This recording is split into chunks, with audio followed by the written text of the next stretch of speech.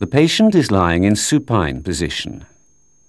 With the head turned slightly away, palpate the sternocleidomastoid muscle and immediately behind the anterior scalene muscle.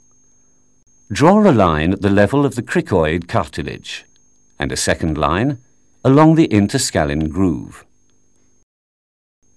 The injection site is at the intersection of these two lines. After skin disinfection, the nerve stimulator is set above 1 milliamp and fitted with a 25 mm insulated needle. Insert the needle at 60 degrees in a medial, caudal and slightly dorsal direction towards the opposite elbow and progress until elicited motor response, contraction of the deltoid muscle and contraction of the anterior compartment of the arm in this case. Find the optimum needle location, lowering the current to 0.5 milliamps. After careful aspiration, a 1 mm test dose will stop the motor response and 30 milliliters of local anesthetic can then be injected.